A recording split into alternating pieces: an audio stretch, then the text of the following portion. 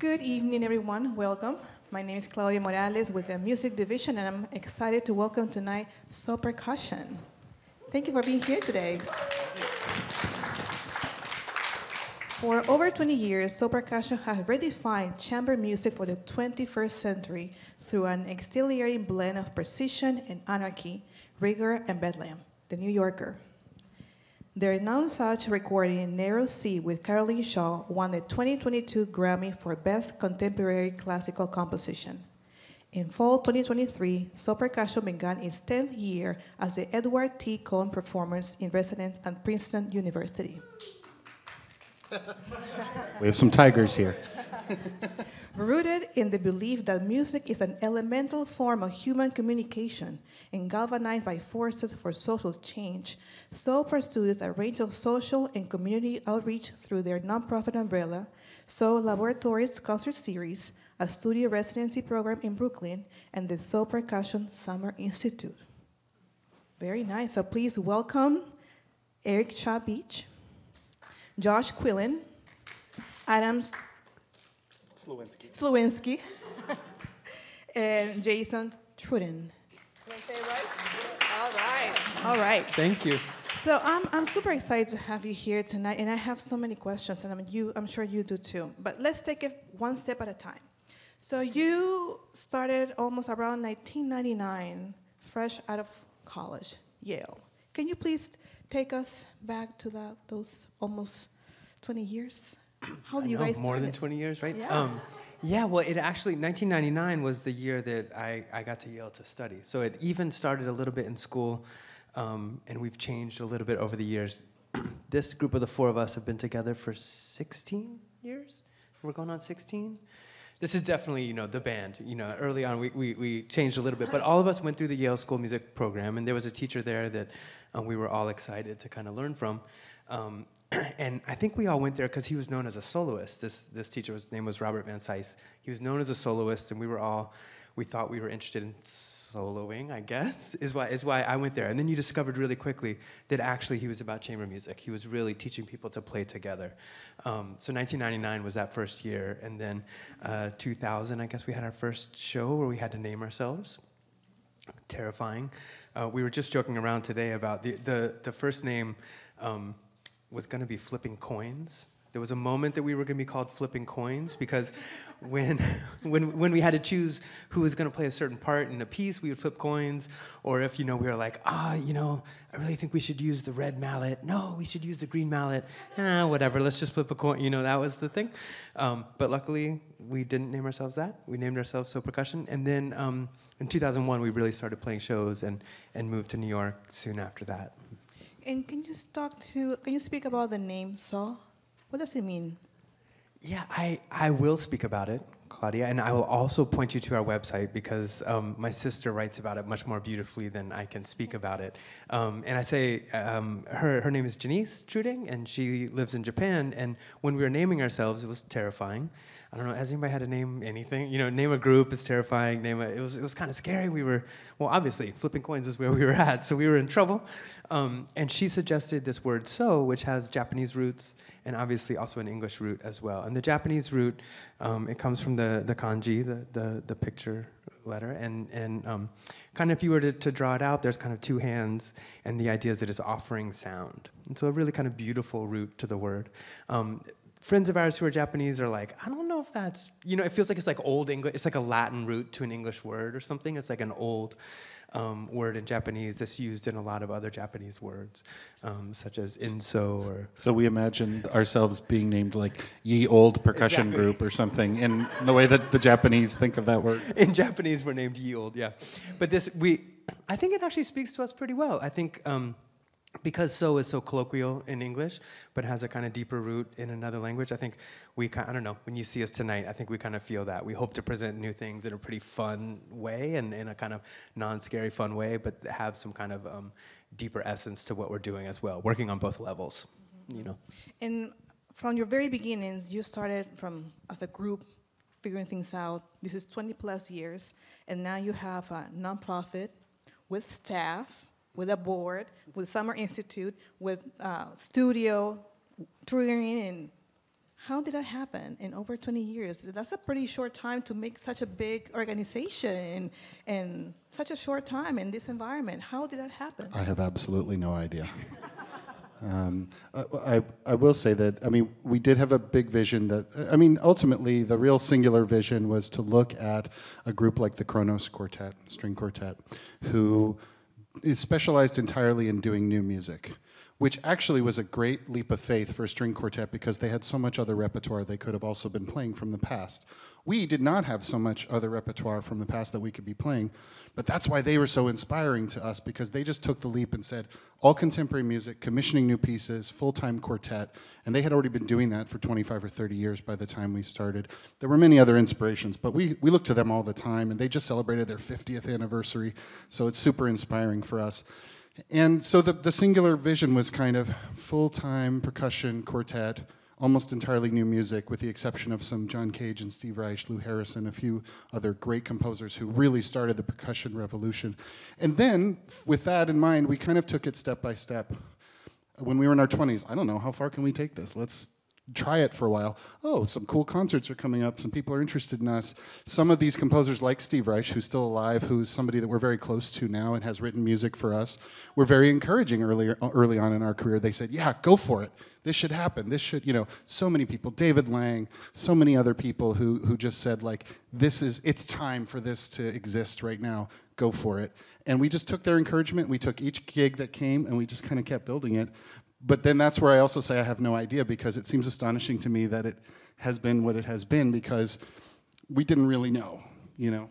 I would say, just to tag on to that, like, when I joined the group, this is my 17th year. When I joined the group, it was one of the sort of first things that was imprinted upon me about, like, the ethos that was driving this ensemble was relationships, and how you value those, no matter whether it's working with a composer like Natalie Joachim or Angélica Negrón like tonight, or Shodekeh Talifero. That doesn't stop at whenever the business starts. Like, you know, who it is that is your accountant is a friend of yours, and like if you have that relationship, we didn't know how to start a summer festival. We were just really good with really good friends with folks who were at universities that, like Princeton, and we said, hey, we'd like to do this crazy thing. They were like, oh, well, here's 5 people you can call. Here's how I can help. Here's how they can help. And like that sort of snowball effect of just constantly returning to the well of the relationships we have is, I think, due in large part to our approach, but it is, I think, what feeds us. Like, you know, any weakness that we have, every time we run up against that weakness, I can immediately tag Adam in, and then he can pick up from there and go. And it's like that, I think, sort of seeps into every aspect of what we do. And for tonight's program, you collaborate with so many artists around the world. And you have a very special program tonight that opens with Angélica Negrón's piece, which is a fascinating piece to me that takes the mechanical instruments to another level, and it has so many visuals. It's just so incredible. What is, can you speak to the role of the mechanical instrument in that piece, and how was the creative process, the rehearsal, the working together, coming to that piece? Yeah, so if you all come to the concert, you'll see the robots are called the Briccolo robotic instrument system, so they're controlled by a computer. And Angélica programs them using MIDI, which is this really common music language.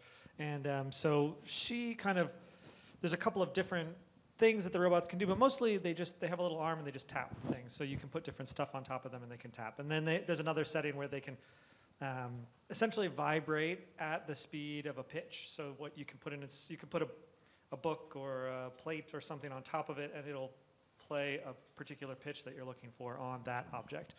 And Angélica just uses these all the time in her practice. So Angélica grew up in San Juan, Puerto Rico, and she played in sort of pop bands there, like reggaeton bands, and she has an ambient group called Arturo and El Barco. And then she also studied, was it viola or violin? She studied classical music there, and she talks a lot about how she always kept those two things very separate in her musical life there. And actually, one really cool connection with Angélica is that when she was still living in Puerto Rico, there was an early Sō Percussion album of Jason's music called Amid the Noise, and she found it in a record store there, and she says that it sort of completely changed her life as a composer, and actually was part of this process of opening up the idea that, wait a second, I don't have to keep these two sides of my artistic life separate, classical music can sound like the music that I'm playing in my reggaeton band or things like that. And so actually, we had talked for years and years and years with Angélica. We all just admired her work a lot and wanted to just do a project with her when she was ready to write something and when it was the right time for us to be able to play it at a bunch of places.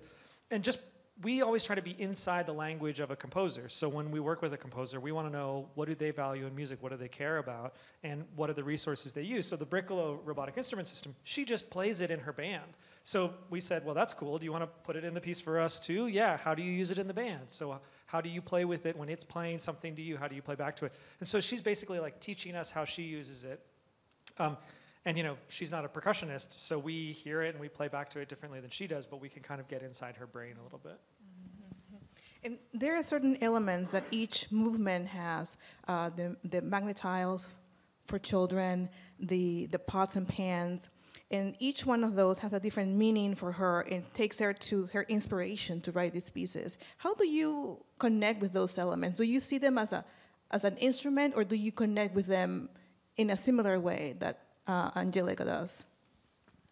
Well, I think Adam mentioned some of the older composers we play in the beginning of this percussion revolution. John Cage, somebody like John Cage being very important to us. I mean, for him, I think the difference between an object, there wasn't really a difference between an object and a musical instrument. Those two things came together. And we joke around a lot. I mean, so many years of our career have been kind of convincing folks that you can make music on anything. And now maybe we're a little bit like, you can make music on anything, but maybe you shouldn't on everything. But we're pretty much still in that world of like, you come to our studio in Brooklyn and it's just like objects everywhere, you know, sounds everywhere. When Eric was talking about our relationship with Angélica, I mean, I first met her, my partner played in, Arturo El Barco played in her band.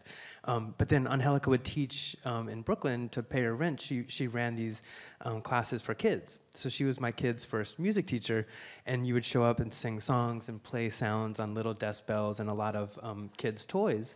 And for a while, I think Angélica got a little frustrated that people would peg her as the kind of, she makes music on kids' toys, you know, because I don't know, she has a wonderfully kind of young spirit, and then I think for a long time was just kind of pegged in that world.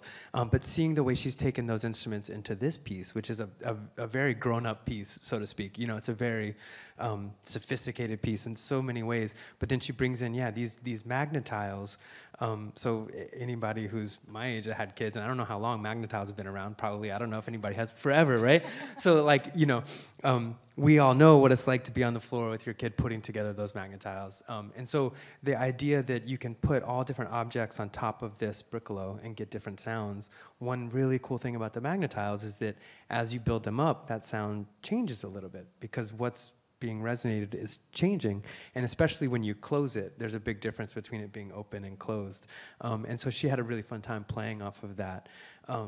But the pots and pans, what's now the last movement, it was the second one she wrote for us, but the last movement are these pots and pans that she cooks with. The first one she brought in was just her kind of soup pot, you know, and it has a wonderful sound when the Briccolo hits it, and it has a wonderful sound when you hit the top of it.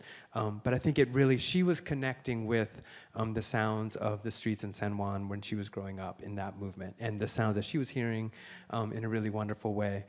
The first movement is much heavier, and it was written right after Hurricane Maria, so it's a much kind of heavier thinking back to her family at home who was going through something really tough.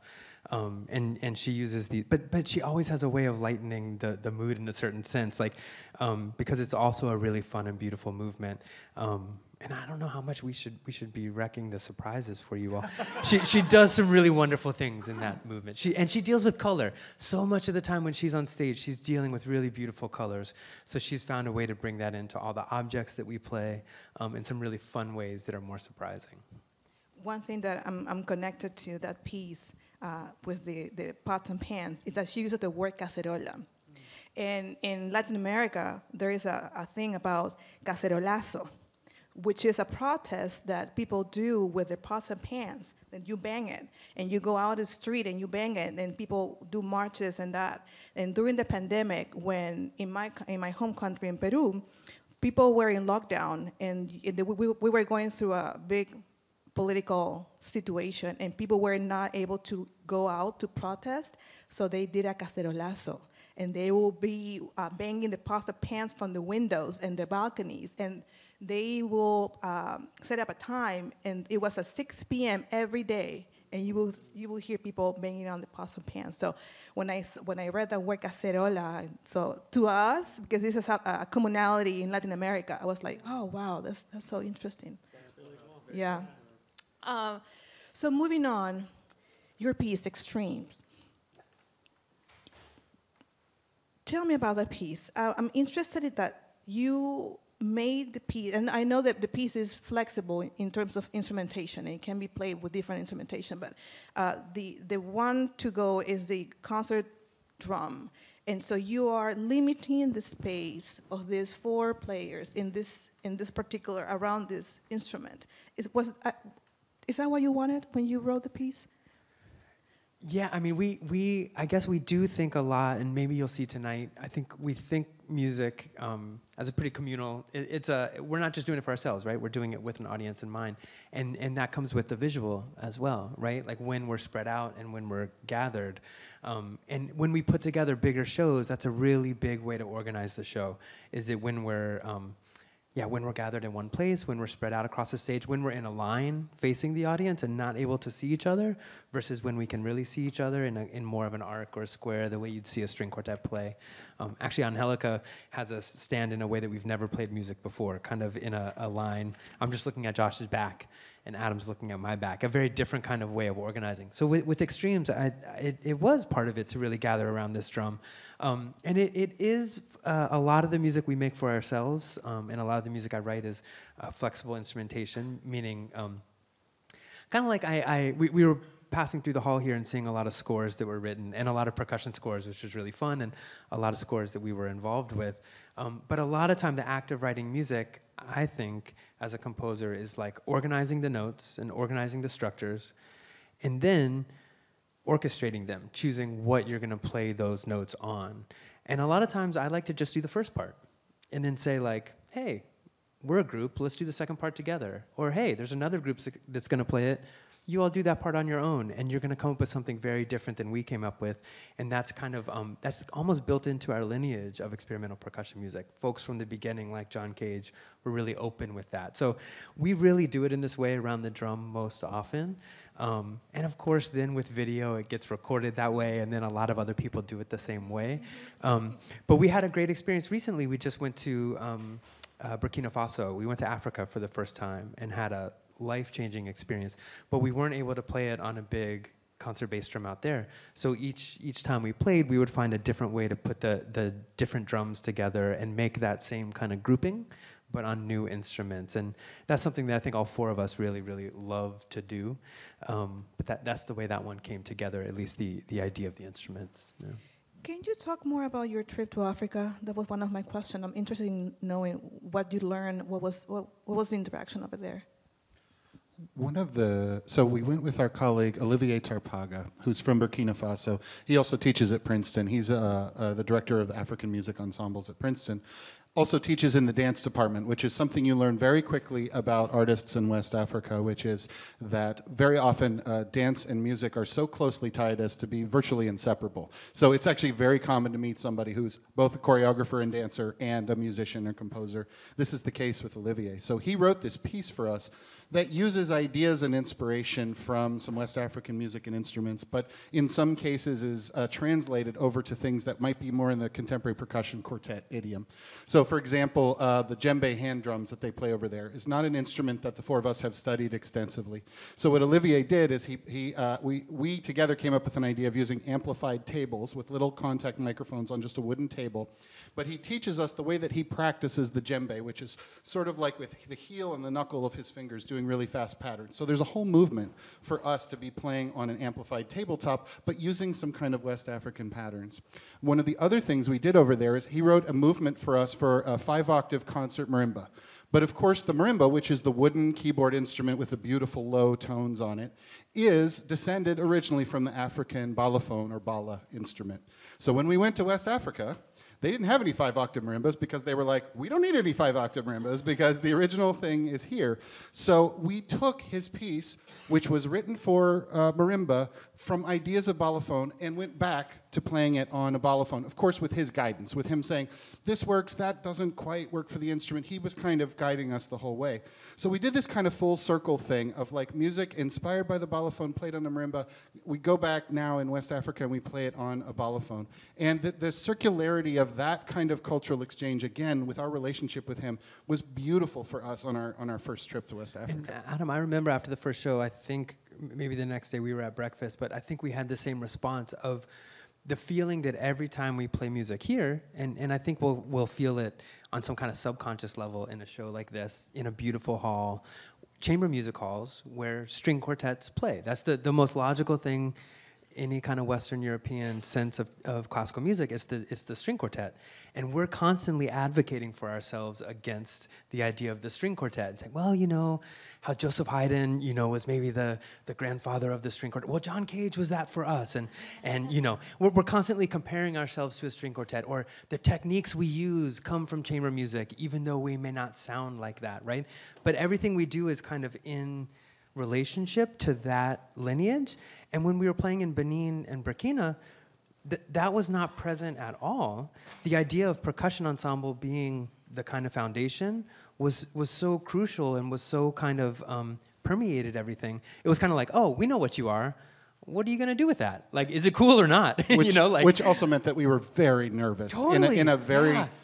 We were very honored to be playing all percussion music for a West African audience, and they were very serious about listening to what we were doing. Like, okay, like, basically, what do you got, you know? And then we just had a wonderful exchange with people about what we were doing there. Again, Olivier's music was the kind of linchpin in all of it because it was his hometown, it was his area, and people heard patterns in the piece he wrote for us that was from their exact village, from right where they were. They were like, cool, you know? So I don't think it could have happened in the same way without the relationship with Olivier.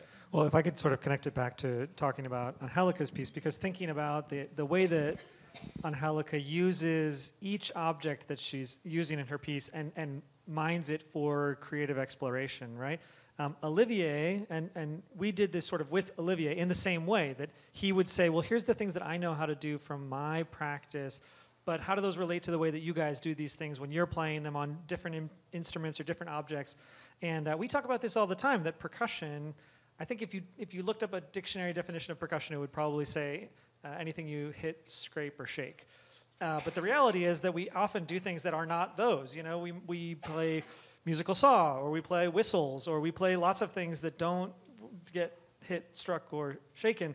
And the real essence of it is just the openness, the willingness to be open to new things and to figuring something out that maybe you weren't initially planning to do and you weren't comfortable with. So I kind of feel like in some ways, you know, what we did with Olivier and what we do with Angélica, or what we do when we're learning Jason's piece, they're all part of this same recursive, you know, element of just like being in a certain circumstance and maybe making a couple of decisions, like we're going to use flower pots, or we're going to use one big concert bass drum. And then, okay, now that we've made that one decision, what are all of the options that are left there on the table? And who's making the music? And how are we involved with it as the performers? So it was really, really cool to do that in West Africa. Yeah, I would say for me, coming back from Africa, the thing that dawned on me as a percussionist, but also just as a musician and a human being, I think, you know, Africa was this place, as a drummer, you hear about almost from day one. Then, you know, in different parts of the news or whatever, you hear about the way stuff, and you become a little bit of a historian, and you think that it's frozen in time as this thing that's just like, oh, African rhythms are this, and I must do this, and I must have respect for that history. It's like, well, my takeaway coming back is like, yes, have respect for that history, but also it was one of the most musically and artistically progressive places I've ever been in my life. Like, not that there wasn't any respect for the past, but the sacred nature with which I approached it, like, you can't ever mess with it. They were just kind of like, hi, welcome, come on, like get over yourself for 2 seconds and get in here and let's mix it up. And so now, like, I think I think I can speak for us. Our takeaway is like trying to view, and not just Africa. This could be India. This could be any other place that we've never been. To have respect for the culture and the history, but also not to see it as like a museum that you're about to walk into and observe as a third party. We were part of it, and it was a real honor, and it's still, I think we're still trying to tease out what all of this means for us as a percussion group, but also just as a human, how you sort of interact with all that information. In the same spirit of collaboration and working together, I read in the program notes about your collaboration with Dominic Shodekeh Talifero about the piece in which you all had to listen to what he presented to you and work from that. So working backwards in a way. Can you talk to that process? Yes, and actually it's something we did with Olivier's piece as well, which we hadn't mentioned yet, which is something we're doing much more often, which is working with people who compose in an oral process or from an oral tradition.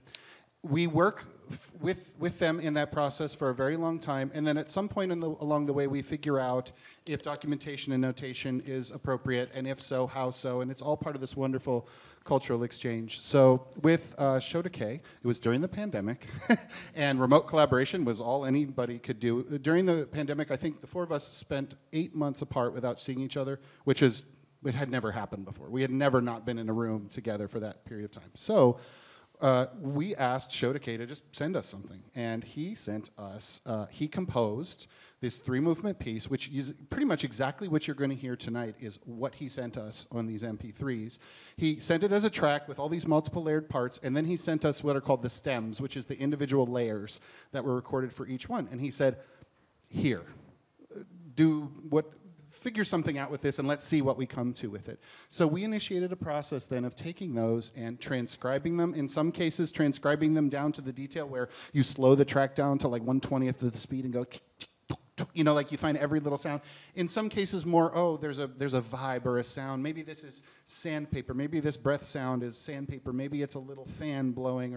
So the whole idea was to translate breath art and vocal percussion and beatboxing into physical percussion. So what you're going to see tonight on our end during Shodekeh's piece is our physical percussion realizations of everything he sent us on those tapes. And actually, so kind of brought it along. But this was maybe 3-4 years ago now because it was during the pandemic. But for the Library of Congress performance, we actually made like a full kind of Western notation score of the piece, which Shodekeh was excited about and wanted to happen. And actually, I believe it's going to go into the collection at the library. I hope. And I mean, Shodekeh's not on the stage right now, but I feel comfortable speaking for him in saying that, and this happened when we premiered his piece at Carnegie Hall, I do think it is meaningful to him that a score of his piece goes into Library of Congress because I think for his whole life, he has believed that the art of beatboxing and vocal percussion should have a bigger platform and more of a sense of legitimacy in mainstream culture. And I think to him, doing a project like this, making a score and stuff feels like a step forward along that path. So that's something we're honored to be a part of. But I will stress again that we just made the score.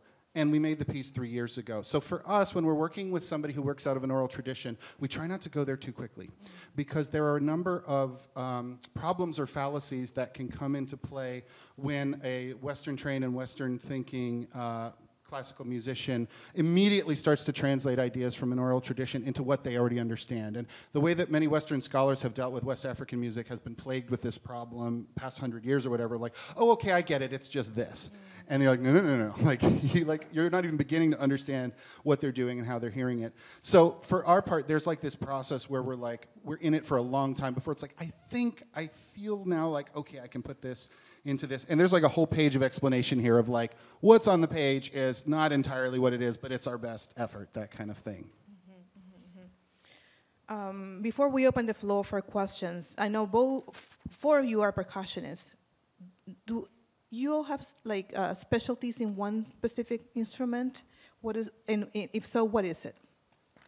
Well, this is a funny question. We saw that it's so cool to see these scores of pieces written for us in the hallway here. And one of them is this piece by Steve Mackey called It Is Time. Steve also teaches with us at Princeton. And that was maybe the first time. Many pieces for the group before that were written in a way that the composer would say, I want you all to play drums right now, and then I want you all to play wood instruments now, and all to play flower pots now. And Steve said, I want to write things that each of you really enjoy playing. So for that piece, we actually got together at his house, and he made us grilled chicken, and he said, okay, he went around the table on each one of us. So for Jason plays the last movement of that piece, and it's on drum set, and it's a crazy, amazing drum set solo. We all play the whole time, but each of us is sort of featured in one of the movements. Adam's movement was on a marimba solo, and with us kind of accompanying him, and actually a bunch of little toys on the ground and stuff like that. Josh was playing steel pans, and Josh is actually an incredible steel pan virtuoso, which maybe is one of the most unusual things in our group. You know, there are actually, in a very cool way, other percussion ensembles that are in the United States and around the world these days, but I think we're the only one that has a really amazing steel drummer in our group, and so that's a really cool part of our repertoire. And then it got to Thanks, me, and Eric. I'll pay you $20 later.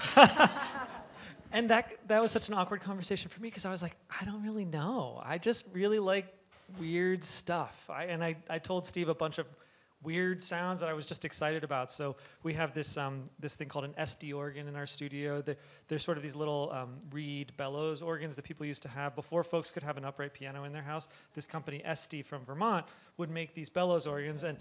And we worked with the people at that company for a residency we did in Vermont, and so they gave us 2 of their organs. And I said, I would love to play this in the piece, or you know, I would love to play these little this metronome thing. And I showed him this thing where you put a metronome on its side and it ticks irregularly. And I kind of brought a bunch of crazy ideas. And then he asked me to learn musical saw for that piece. So I don't know what that makes me. That just means that everybody in our group really loves to explore new sounds. And I think I just, in that case, claimed the mantle of, okay, give me something crazy, and I'll figure it out. You are the guy who is willing to sort of get overwhelmed with too many tasks and see if you can do them all. And that happens with electronics too, and you'll see in Angélica's piece, Eric is playing, but he's also managing all the electronic files and stuff like that. He does that quite a lot. So now it's time. If you have a question, please raise your hand. You mentioned John Cage, but I back in the 70s, I studied electronic music, and one of the people that I studied and did a workshop with was Morton Subotnick, who was also a contemporary of John Cage, and there was a few others, and wasn't sure if...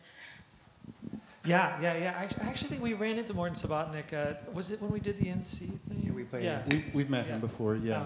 When there was a big celebration at Carnegie Hall of the 50th anniversary of this very famous piece of Terry Riley's called NC, and we were so lucky to be a part of that group. And every legendary composer and performer that we knew about came to this big concert. You know, I was standing on stage 5 feet from Philip Glass, and I had never met him before at that point. So he was like, and Morton Subotnick was there. So we've been really lucky that a few times we've been called on to be sort of the rhythm section for these big group performances. Anyway, he's a legend, really awesome.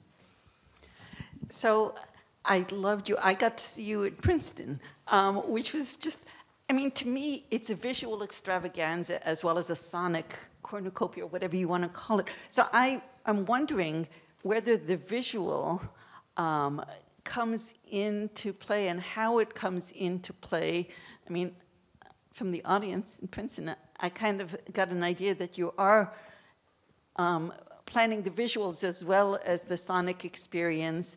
And I was curious about your take on the visual experience, not to be a synesthete, but it all factors in. I was just going to say, like, I was joking with Jason earlier, maybe he could speak to this better, but like one of the things that imprinted on me when I first joined the group, relationships, but then we were at a sound check, and I had just come out of grad school, right? And so I'm like, my music stand is up like eye level, and I'm super comfortable, and Jason walks over and he's like, why don't we just go ahead and put that down? And I was like, why? And he's like, well, go stand in the third row. And I like went out in the third row, and it's like all you see is just a 3 square foot music stand. And it's like somebody paid $40 to come see you play. They should be able to see you, which is A, absolutely true, and then B, now I can't see my music. What am I going to do? But I think over time that sort of ethos has sort of seeped into every concert we do, like every show, whether it is an educational concert for kids, or it's a show at BAM or Carnegie Hall or here. Like and there's a show we're touring with Caroline Shaw right now. With some new stuff from a new album, and we're sort of adapting the setup show to show to be like, let's try this here now, like this looks, that didn't look so good. Like it's really important to us how you see the show, because how you see things is how affects how you hear them, and vice versa. And I think little things that are interesting, we want you to be able to to be a part of that and to see it visually. So absolutely, and I think all of the colors, like in Angélica's piece that you'll see tonight, that's all like thought about, and specifically like, you know, the white tray towels, or like we did a video shoot. Like, yeah, it's really important to us because it is a show that you're coming to see. It's like going to a museum and like, or going to see a gallery opening and they just left all the ladders out. You know, you'd like, and they didn't dust the floor. Like, no, it's like you really want to just focus on the painting, and I think that ethos is something we think long and hard about. So can I ask a follow-on? Because in the analogy with the string quartet, the acoustics of the space matter, and I'm lucky enough to come to a lot of these Coolidge concerts, and I try to position myself in the room depending on where I think the acoustics are going to be. So I'm curious about, in your rehearsal, how you positioned and if you tuned your staging for the acoustics, and where do you think the best spot in the auditorium is for us? I knew that's where this was going. Let me just say first, you're not going to miss us anywhere you sit. It's a good time to shout out our sound guy, Nelson Dorado, is going to be at the board. You're going to see a lot of microphones. That doesn't necessarily mean that we think you're not going to hear the percussion instruments, but it all has to do with creating a balance and a mixture, because there's so many different kinds of sounds being made. There's a short, high sound, and then there's a low sound, and we find that having a wonderful sound engineer helps to kind of create the blend of the sound. So I'm not sure there's one spot or another that's better, but if you think it's sounding good, you can give Nelson credit. If you think it's sounding bad, maybe it's our fault or something. I don't know. It's his fault. If it's bad, it's his fault. I would just say, I love, when we walked into the hall, I was telling Claudia that I love the raked seating is just really wonderful. So I think you don't need to feel like you need to be right up front either, because I think if you sit back a little bit, the speakers are going to take care of you, and having a nice view of everything is maybe what it's about. But this has been really beautiful space to play. It's really, really nice. Well, thank you so very much. We're so excited to have Thank you you. here. Thank you all. Thank you. I just wanted to share with you that they are doing a school performance tomorrow morning, so we have them twice, tonight and tomorrow morning. So enjoy the concert tonight, and we'll see you in the hall. Thank you. Thanks, everybody.